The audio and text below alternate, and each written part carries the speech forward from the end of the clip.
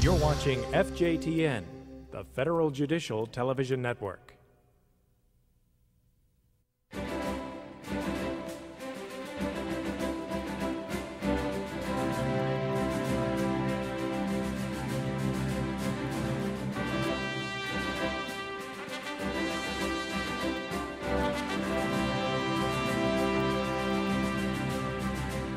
The Federal Judicial Center presents Supreme Court 2000-2001, The Term in Review, an FJTN program for judges, staff attorneys, and law clerks.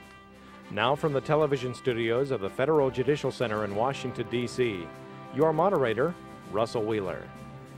Welcome to the Federal Judicial Center's 5th annual review of the Supreme Court's October term. We'll analyze the Court's holding in 45 of this term's cases that we think are most likely to affect litigation in the federal courts.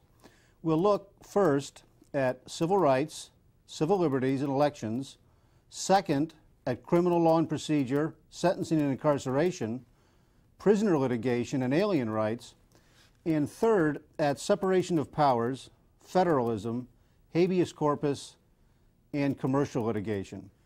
Each part will last about 35 minutes. We'll summarize the holdings, and for some cases we'll suggest and occasionally disagree about the decision's likely impact. Our goal is an overview of the term, not detailed analyses of individual cases. What was most important about the term? That's hard to say at this point, but there were some areas of special interest. Elections, for example, commercial arbitration, search and seizure, and habeas corpus. Habeas corpus generally, and specifically as to aliens' rights. Another aspect of the term was a number of cases dealing with the relation of law and technology. For example, cellular phones make it easier to communicate and easier to intercept communications. When, if at all, does the First Amendment protect press dissemination of illegally intercepted material? Technology, such as optical scanning, while expensive, may provide election officials a more accurate count of votes than traditional methods. Does the use of more sophisticated technology in only part of a jurisdiction violate the Equal Protection Clause? Heat sensing technology gives people on the outside of a building some idea of what's going on inside. When police use that technology on a house, do they need a warrant? Electronic databases permit easy dissemination of articles that appeared previously in newspapers and magazines. Do publishers infringe authors' copyrights by placing them, without permission, in online or CD-ROM databases? And finally, does the use of an electric cart by a handicapped golfer fundamentally alter the game of golf? Over the next 2 hours, we'll describe these cases and others, as well as try to put the term into some context. We've made 2 changes in this year's program. First, for some of the cases, we produced brief video summaries narrated by the Center's Robin Rowland. Please use the one-page evaluation form in your written materials to let us know what you think of these summaries, as well as any other aspect of the program. Your comments help us identify ways to improve next year's edition. Second, in response to your comments on last year's program, your materials have summaries of all 85 of this term's cases that were decided with full opinion, or at least with a substantive per curiam opinion. The 45 cases that we'll discuss are listed first, in the order we'll discuss them. The materials also include brief biographies of the 3 law professors who will summarize and comment on the cases. Professor Evan Sen Lee of the University of California, Hastings College of the Law, helped us prepare for this program, but was ill and unable to join us. Let's turn now to part 1.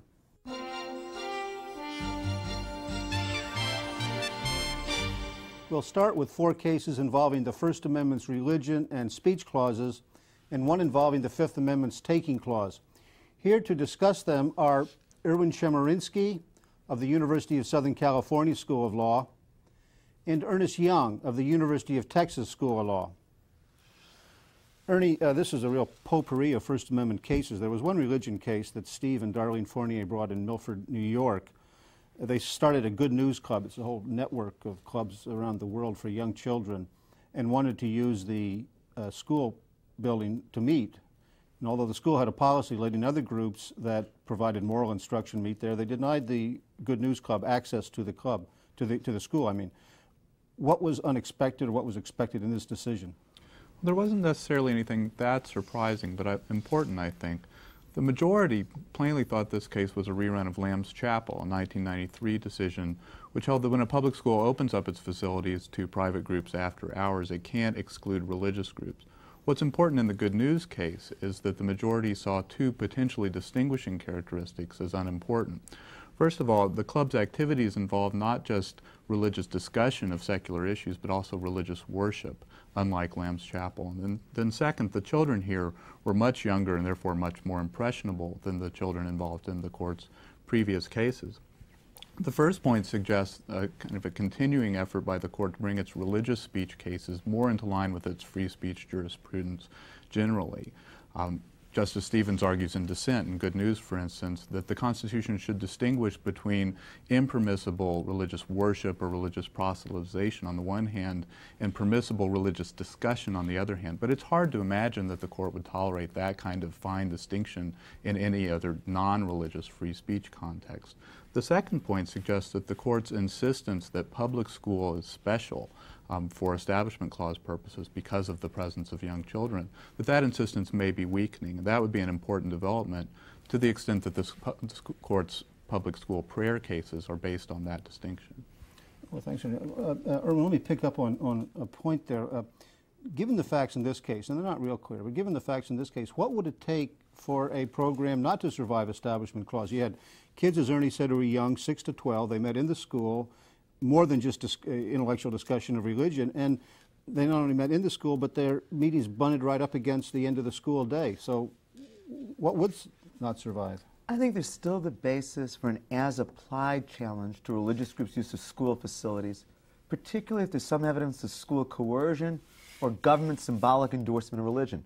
Some factors that might distinguish this case, be the basis for an as-applied challenge, are as if teachers participate in the program, if announcements are made over the school public address system, if, for example, it's held during the school day rather than after school, as in this case. One problem, though, is that given the nature of the court's endorsement test, it may be hard for any restriction on religious speech to survive near a tailoring. After all, the school can always put a disclaimer up that they're not backing the religious speech, and that may always be the least restrictive alternative. But it's uncertain in this area whether that would be enough. There's never been a Supreme Court case dealing whether those kinds of alternatives would make it permissible under the First Amendment, if otherwise it would be unconstitutional.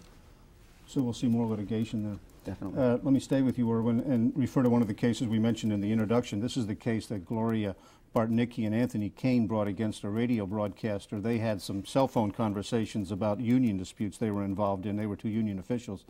Talked about blowing up a porch. Well, somebody got a copy of this conversation and gave it to Fred Voper. He played it on the radio. They sued him under the civil damage provisions of federal and state law. And Justice Stevens, in an opinion, had some sympathy for the notion of privacy for these conversations, but he said the First Amendment overrode it, at least here. He emphasized two factors. One is that the tape concerned a matter of public importance, and second, that the media played no role in the illegal interception or recording of the conversation.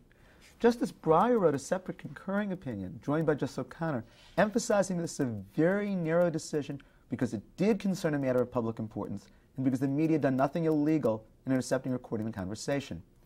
The Supreme Court in past cases, like Cox Broadcasting versus Cohn in 1975, Florida Star versus BJF in 1989, had said the media can't be held liable if it lawfully obtains information and then truthfully reports it. But those cases involve the media gaining information from government records. I think this case is significant because the information came from non-government sources and there was some illegal activity, just not by the media. Given what you said, is there a message to the press here, or at least the overly aggressive press? I mean, what would happen if Voper himself had intercepted the communication? I think the clear implication from Justice Stevens' decision is if the media participates in illegal interception or recording, then they don't get First Amendment protection. First Amendment protection depends on it being both a matter of public importance and the media not doing anything illegal in the interception or recording. Okay, thanks very much, Erwin. Ernie, another kind of free speech case involved the Legal Services Corporation this term. Congress has placed a variety of restrictions on grantees of Legal Service Corporation funds, no class actions, for example. It's also told them, and that's what's at issue in this Velazquez case, can't represent welfare clients to the extent that representing them would involve advocating a change in the law. Now, would you tell us what the court decided about this case and whether this is really about free speech or is this about the independent judicial process and independent bar? Well, the court held that the restriction on challenges to welfare reform are unconstitutional. The case could have been about viewpoint discrimination, but it wound up being about the special status of lawyers. It's fairly well settled that the government may discriminate on the basis of viewpoint when it's promulgating its own message, as in Rust versus Sullivan, for instance. But here, the LSC program was designed to facilitate private speech of indigent clients. So the fact that this particular restriction affected only one side of the welfare debate could have been dispositive. Now, what makes the case a little bit confusing is that the court threw in some extra language to the effect that here the government seeks to take an existing medium of expression, courts and lawyers, and distort it in ways that distort its usual functioning.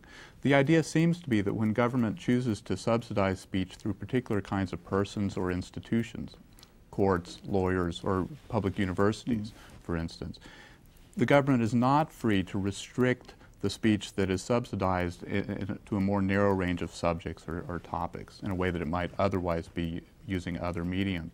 But it's hard to say why that would be true or how far that principle goes. To what extent can this case be limited to challenges to welfare regulations? There are other restrictions on what those who receive legal service money can do. They can't bring class action suits, they can't challenge abortion laws, they can't represent aliens. Are these regulations also now vulnerable? It really depends on how important the viewpoint discrimination aspect of the case really was to the court. Those other restrictions on LSC grantees tend to be more defensively viewpoint neutral. Ernie, we'll come back to you in a little while to talk about this next case involving the Laurel Art Tobacco suit, because there's a preemption aspect of it, and we'll get to that in part 3. But Erwin, I want to ask you now about the portions of these regulations issued by the Massachusetts Attorney General governing not only the sale but the advertising of tobacco that were not preempted by federal law. There's some commercial speech lessons here for federal judges. I think there's several. The Supreme Court struck down the restriction on cigar and smokeless tobacco advertising as violating the First Amendment. And I think there's 3 important lessons for federal courts here. One is the Supreme Court clearly said that the central Hudson test is to be used when federal courts consider First Amendment challenges to government regulation of commercial speech. Second, I think the court has made clear that it's not going to allow the government to regulate advertising as a way of discouraging what's perceived as harmful behavior. In the last few years, we've seen cases before the court where they struck down restrictions on liquor ads, gambling ads, and now tobacco ads. It seems the court's clearly saying the government can't try to control behavior by restricting advertising. And third, I think the court made clear here that the government can't regulate speech for adults so as to protect children. And I think this can be important, especially as courts consider restrictions on sexual speech. Okay, a variety of implications then. Erwin, let's move from the First Amendment to the Fifth Amendment in a case which got a fair amount of attention.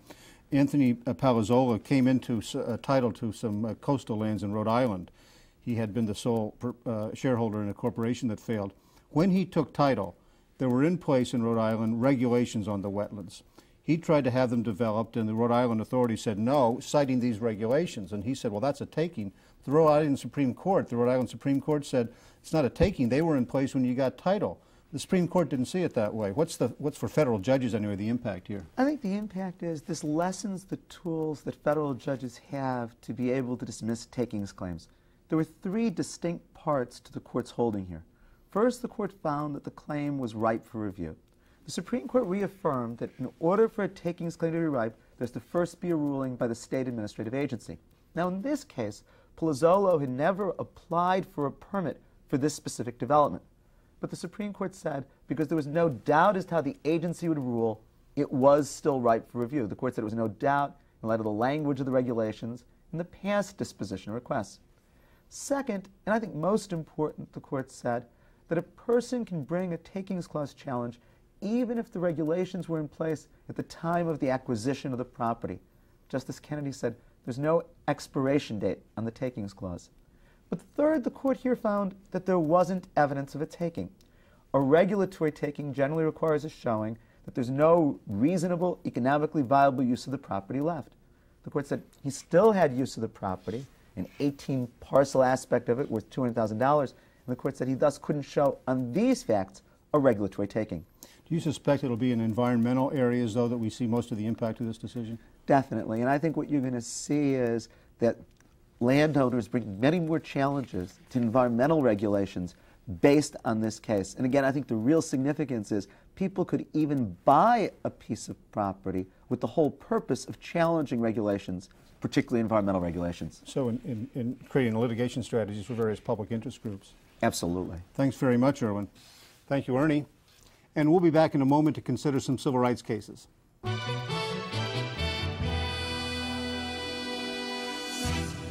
Now we'll turn to 6 cases involving application of various civil rights statutes. To discuss them are Lori Levinson of Loyola Law School in Los Angeles and Ernie Young. And Ernie, we'll start with you and the case from Tennessee. You were mentioning that in most states, as in Tennessee, there's an athletic association that regulates interscholastic competition among public and private schools. Brentwood Academy sued the Tennessee Secondary Athletic Association over a fine, sued them under Section 1983. And the association said, well, hold on, we're not a state actor here. The court held otherwise. What did they add to the criteria for defining state action in this Brentwood case?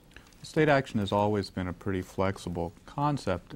Here, the majority applies what the dissent says is an even newer and more flexible version of that, and that's the entwinement approach. And basically, entwinement is about looking at as many factors as you can that suggest a relationship between the state and the actor. Here, the key factors are that the public schools make up 84% of the association's membership. The association is run by public school officials who are serving in their official capacity. State Board of Education officials serve on the association's board. The association employees are even eligible for membership in the state teacher retirement system. Entwinement also seems to be something of a balancing test in that the court also inquires whether there are special factors that would make it unfair to find that the association is a state actor. Here they don't find any such factors. The implications are that state action doctrine may be even looser than it was before. The approach seems to be now think up every fact that suggests state action, every fact that might suggest against state action, and then roll the dice. And they rolled it here in favor of Brentwood. They did. Thanks, Erwin. Lori, we thought we were going to have a state action case in this suit by GG Sprinklers against Arthur Lujan, the California Labor Commissioner. This involves these state prevailing wage laws for public works contracts, in which the primary contractor payments can be withheld if they don't pay prevailing wages, and the primary contractor can withhold from the subcontractor. And we thought we might learn whether or not that withholding, without a hearing by the primary contractor, was actionable state action, as it were. But that's not where the case came out. That's right. The court did not focus on the state action question. What the court focused on was the due process question and said there was enough due process here because, in fact, the subcontractors, even if they didn't get a hearing before the payments were withheld, they had the normal state judicial process to use. And the court emphasized that due process is not an inflexible concept. Using the judicial process was enough to satisfy due process. And so that case wasn't too much trouble for the court? Not at all. Another case from California, again, was 9-0. This came out of an incident when Vice President Gore was speaking at the Presidio. And Donald Saucier, a military policeman, arrested Elliot Katz, and Katz said he roughed him up and brought a Bivens action. Saucier responded that this should go off on summary judgment because I have qualified immunity. Now, what's the instruction that Justice Kennedy's opinion gives to the district courts in that kind of circumstance? What the court said is on the issue of qualified immunity in excessive force cases, it is not the same question, that it is a two-step process. Because, in fact, if the defendant has qualified immunity, he should never have to stand trial in the first place, even though both issues deal with the question of whether there was a reasonable use of force. So what the court said is that the first thing the district court has to look at is the qualified immunity on the summary judgment motion. And to do so, the court has to look at whether the law was settled at the time on the issue. If the law was not settled, then there's a good argument that there was qualified immunity and this issue never gets to the jury. Can you give us an example how this might play out? Yes, it is helpful to think of an example, and you might want to think about the dog bite cases. In many jurisdictions, the question of whether officers can use dogs and the dog bites for their law enforcement purposes is not well settled. In such a case, you can imagine that you could have a case that went to the jury, and the jury would say that's an excessive use of force. What the court here is saying is that maybe that case should never get to the jury, that before that, the district court has to decide, well, was the law on dog bites in that jurisdiction well settled? If it wasn't, there's qualified immunity. It doesn't go to the jury. Okay, thanks very much. Let's pick up another case, one that is could have far-reaching consequences. This is the suit by some residents in Alabama, Martha Sandoval and others, against the state for administering driver's license tests in English only. And the suit that they brought against the Alabama authorities was brought under Section 602 of Title VI of the Civil Rights Act, claimed an implied right of action in the case here of disparate impact discrimination. Let's establish how the court disposed of the claim first, then we'll talk about the implications. Well, what the court said is that there was no implied right of action for the private individual for the disparate impact, even though the court acknowledged that it had previously said for intentional discrimination there might be a private cause of action. Here the court said that because Congress had not expressly created that private cause of action, there wasn't such a cause of action. The court said perhaps there are remedies by shutting down the funding for the institution, or maybe left open the question of whether there's a possible 1983 action in these cases. But because there was no express Congress authorization for a private cause of action, that did not exist. And so the implications for district judges, they're going to be seeing cases on other grounds. I think that's right. One other possible implication is that the majority opinion pretty strongly suggests that the underlying regulations themselves may not be valid under the statutory scheme that Congress has established. The majority notes, for instance, that these regulations are in considerable tension with Bakke and other cases that say Section 601 itself forecloses only intentional discrimination. So it's not hard to imagine that other shoe dropping fairly soon. I think this case is also part of a fairly consistent trend by the court in recent years of tightening up on private rights of action in general. Well, let's stay on that same subject of private litigants enforcing civil rights statutes and turn to this case of Buckhannon Board and Care Home versus West Virginia. As you know, lawyers for the home brought an action under the Age Discrimination Act because West Virginia laws required that residents of these homes be able to get out on their own steam, and they couldn't do that here, so they threatened to deny certification to the home. Lawyers brought suit. The West Virginia legislature, before the district court could act, changed the law. They repealed the statute. The attorneys sought attorney's fees, though, under the fee-shifting provision of the ADA, but in the Fourth Circuit anyway, it wasn't available, and it turns out from the Supreme Court it's not available to others.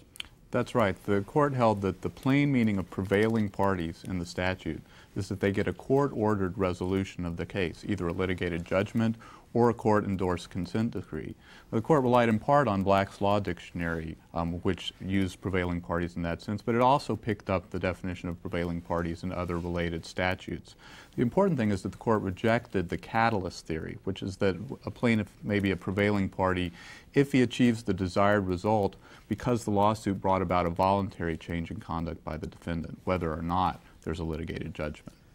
And there was discussion in the majority opinion, there was discussion in a lot of commentary about this case, about its impact on litigation strategies now that the catalyst theory isn't available anymore. Do you have any comment on that? Well, that is certainly a central concern of the opinions. The majority thinks that the catalyst theory may actually create a disincentive for defendants to settle. If you want to avoid fees liability, you have to fight to the bitter end, even if you want to change your conduct afterwards, because that's the only way to avoid paying for the lawyers. The dissenters, on the other hand, worry that defendants will have an incentive when they see that they're about to lose to change their conduct at the last minute, moot out the case, and therefore cheat the plaintiff of the fees. The majority says not to worry about that because, for one thing, if you have a damages claim in the case, then the case won't become moot. There's also something called the voluntary cessation doctrine, that if the defendant is free to go back to his old mischievous ways, then the case won't be moot either. So it's unlikely that this tactic would be too successful. But there obviously is going to be speculation about what tactics to use. Absolutely. Thanks, Ernie. Lori, we all know the case of PGA versus Martin. Casey Martin clearly couldn't walk a golf course. He's a professional golfer and needed an electric cart and sued the PGA Tour under the Americans with Disabilities Act. Was this a narrow case, a broad case? What do we know about the ADA after this case? It was actually a very narrow holding by the court with regard to Casey Martin's situation. What we know is that the court said, look, golf courses are public accommodations covered by the ADA.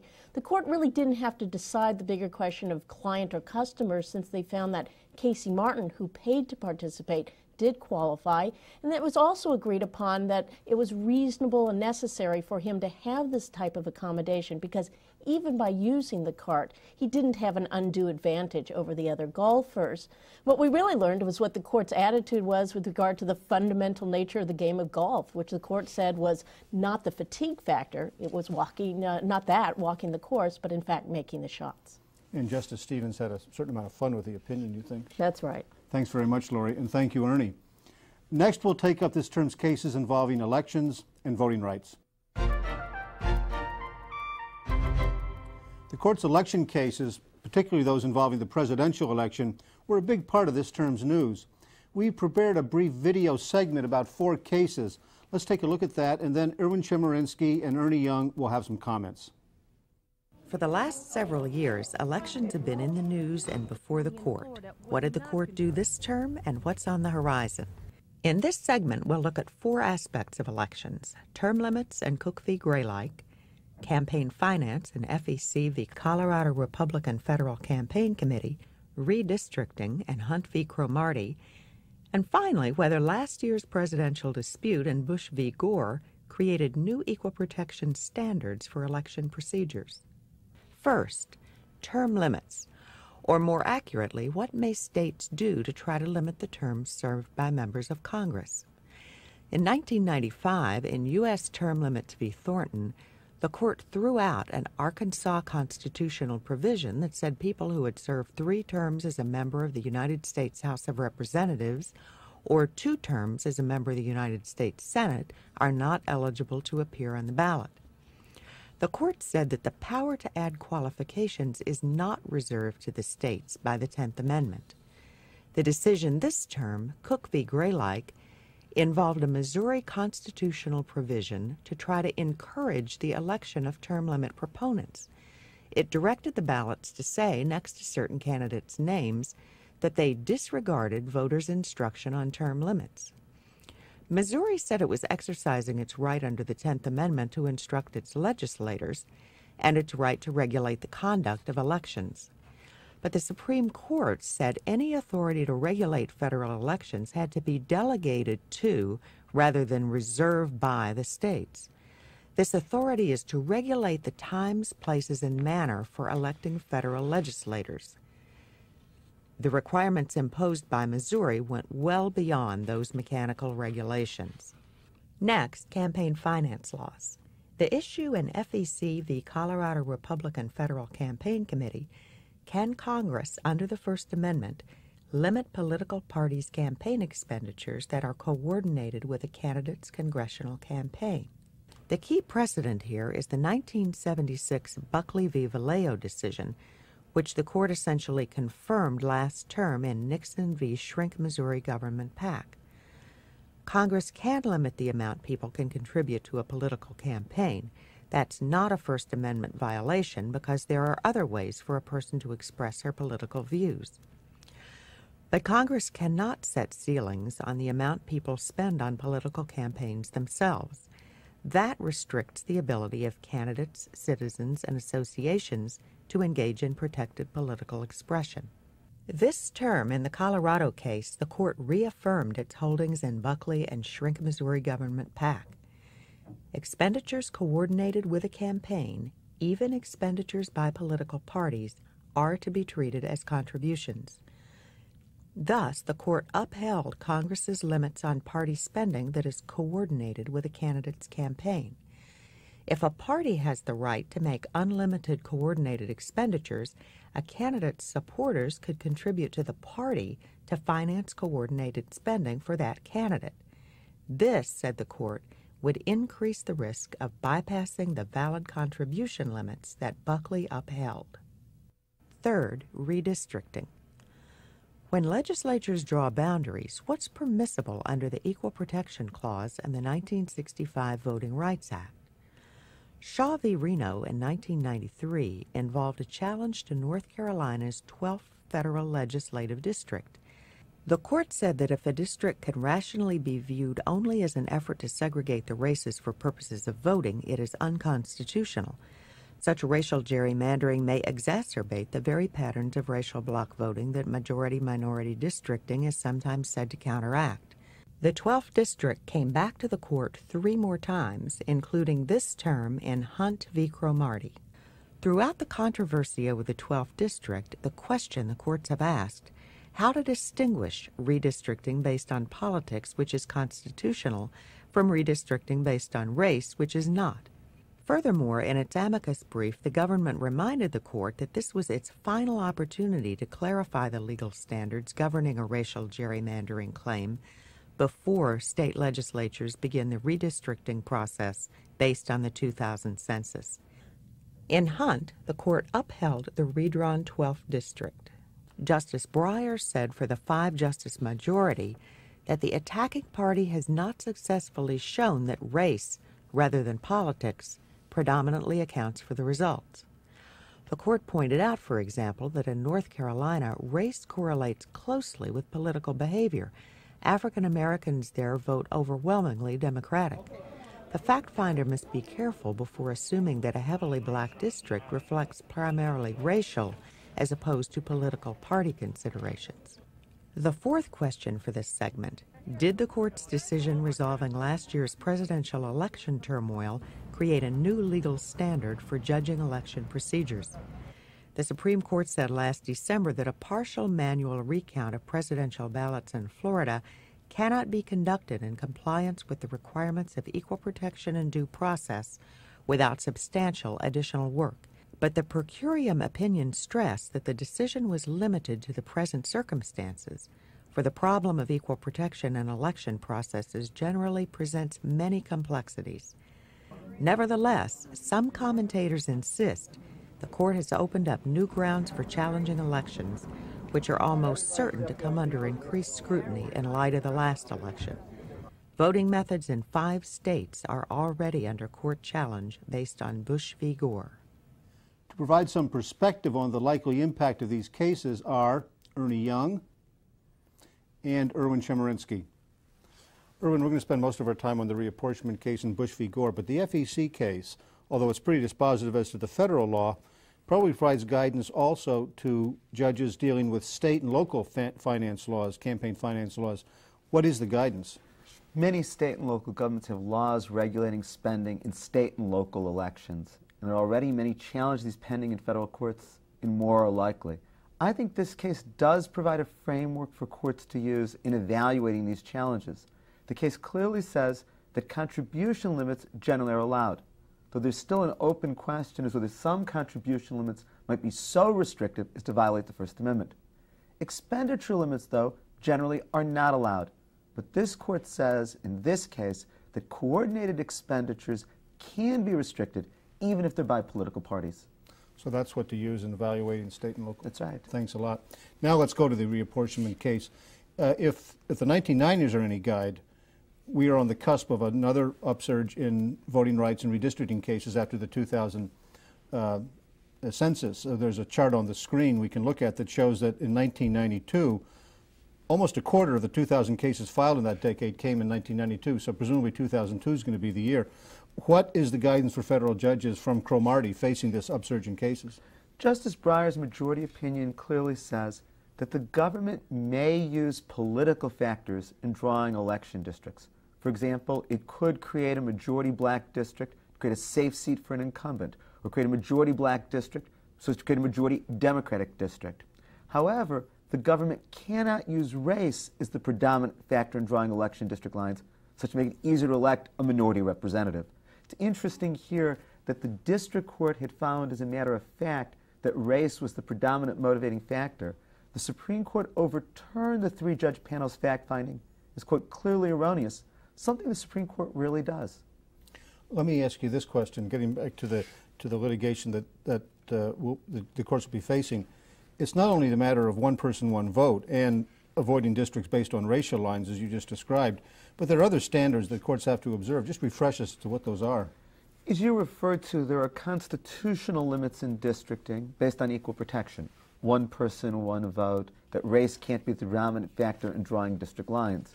Additionally, the Voting Rights Act of 1965, as amended in 1982, also create requirements. Under those laws, in particular the 1982 amendment, any practice in drawing district lines that has a disproportionate racial impact can be challenged. And under the standards of Thornburg versus Jingles, districts have to be compact, they have to be contiguous, and the like. Okay, thanks very much. Ernie, let's turn to Bush v. Gore, and we're not going to revisit all the events of last December, but as the piece pointed out, the video piece pointed out, the court based its refusal to allow the standardless manual recounts in Florida to continue because of an equal protection problem, but then it tried to cabin the decision, the opinion, just reading once more. Our consideration is limited to the present circumstances for the problems of equal protection in election processes, generally presents many complexities. Can this holding be limited to what happened last December? Well, I don't think it's going to be limited just to what happened last December, but the court is going slowly here and properly so. I think at the least, if a court orders a statewide manual recount in, say, a gubernatorial election or a senatorial election, then the uniform counting standards that are required by Bush versus Gore are going to apply. And if for one of those elections, if some of the jurisdictions have electronic voting machines and others have punch cards, is that going to become an issue? I think that's a terribly interesting question, because that's something that particular political groups have a real incentive to challenge. Those kinds of disparities in the vote counting methods tend to track various socioeconomic and even racial lines, and so there's a big incentive, a big ability to perceive who would benefit from striking something like that down. And the crucial question is going to be what sort of state interest is going to count as sufficient to justify that sort of disparities. I think Bush versus Gore rules out one possibility, which would be simply that the interest in local control of the decision is itself enough to justify doing it differently in different localities. But there are other possible interests, and primarily costs. The question is whether the cost of replacing all the voting machines would itself be enough to justify staying with what you have. I think an important threshold question in dealing with those challenges would be what level of scrutiny is to be used. Is it rational basis or strict scrutiny? The Supreme Court didn't say, but the district courts and courts of appeals are going to have to decide that in resolving the issues. If it's rational basis review, then saving money is sufficient. But if it's strict scrutiny, the Supreme Court has always said efficiency and saving money aren't enough to meet that rigid test. And we'll watch how that comes out. Thanks very much, Erwin. And thank you, Ernie. I should mention that the Center is developing some materials to help judges faced with redistricting cases, including explanations of some of the statistical evidence likely to be offered. We hope to have those materials ready sometime this fall. That concludes the first part of this review of the Supreme Court's October term 2000. After a short break, we'll take up some of this term's decisions involving criminal law, criminal procedure, sentencing and prisoner litigation, and 3 decisions involving the rights of aliens.